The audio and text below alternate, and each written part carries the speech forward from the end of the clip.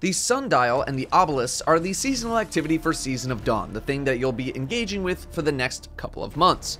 So, how's it work? There are 4 obelisks, one on the Tangled Shore, one on Mars, and in the very near future, EDZ and Nessus. These obelisks act as vendors, sort of. They provide you with weekly bounties along with repeatable bounties for this season's suite of weapons, as well as another legendary weapon, like for example, Bygones.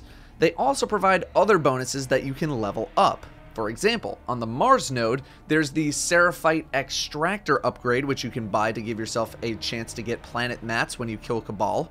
And there's the Crucible Fractaline Extractor upgrade, which gives you a chance to get Fractaline when completing Crucible matches. These two specifically have multiple tiers that you can upgrade.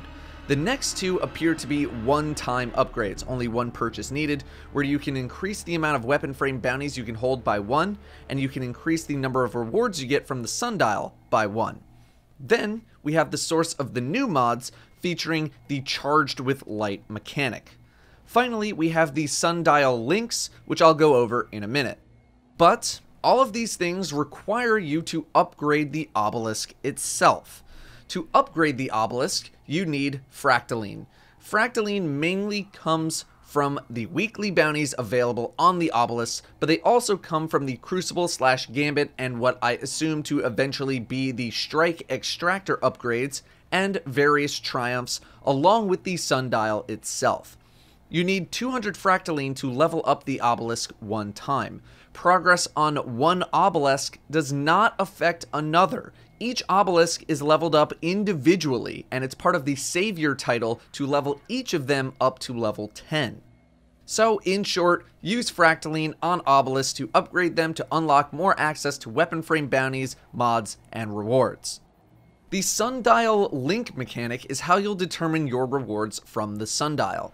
Each obelisk has 2 weapons linked to it. You can either buy their respective bounties, or play the Sundial in order to earn them. At the end of the Sundial, when you activate the panel, you'll be able to choose which weapon you'd like a random roll of as a reward. So, if you linked the Mars obelisk to the Sundial, then you'll be able to choose from the Mars obelisk weapons. The Tangled Shore gives the Tangled Shore, etc.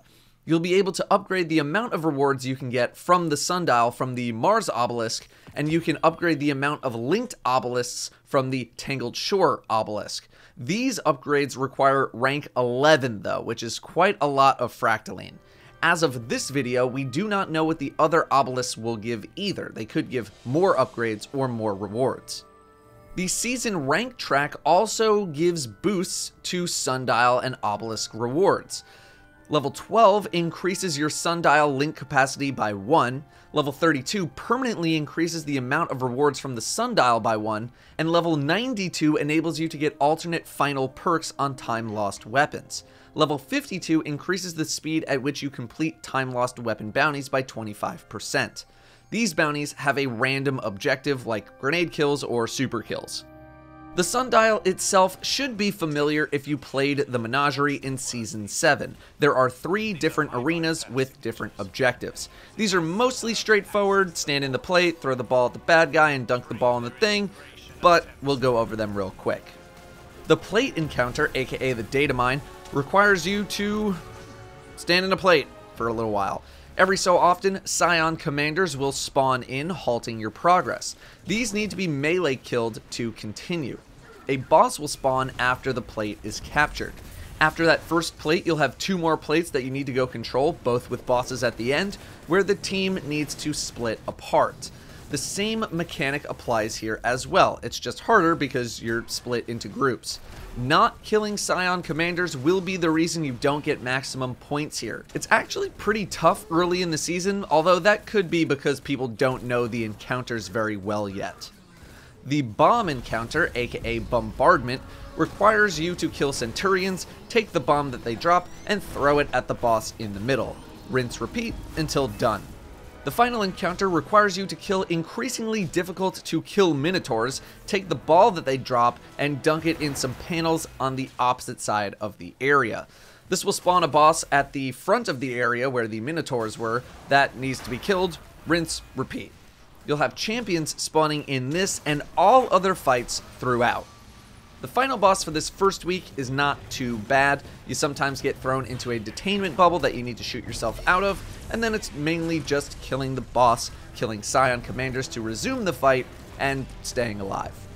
The Sundial, much like Vex Offensive, is very combat heavy, but I do think the Sundial is harder.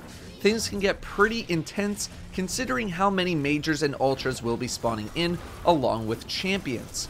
My biggest piece of advice for the Sundial is run the artifact mods, run Unstoppable, run Anti-Barrier. The champions, at least at the start of the season, are not pushovers and are actually quite threatening. 2 people on Anti-Barrier and 1 person on Unstoppable for this first week, for example, will trivialize the champions. You could get away with not having mods in Vex Offensive since everyone was grouped up a lot and the champions weren't super threatening, but at the moment, in Sundial, while you can get away with having no mods, I don't really recommend it. And I think that basically wraps up the seasonal loop for Season of Dawn as we know it right now. Thank you very much for watching, and I'll see you next time.